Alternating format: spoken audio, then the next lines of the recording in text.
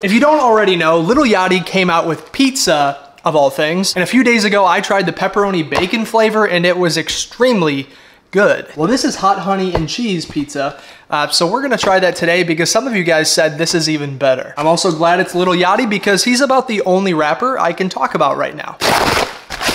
There it is. This looks really small to me. I don't know. Let's go throw this on the Pizza Cooker 2000. Okay, it's on the Pizza Cooker 2000. I think it's gonna take around 15 to 20 minutes, so I'll see you then. While that's cooking, I'm just curious, have you guys ever tried these pasta chips?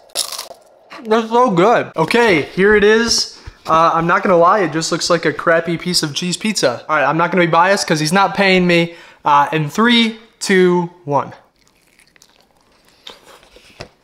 Whoa.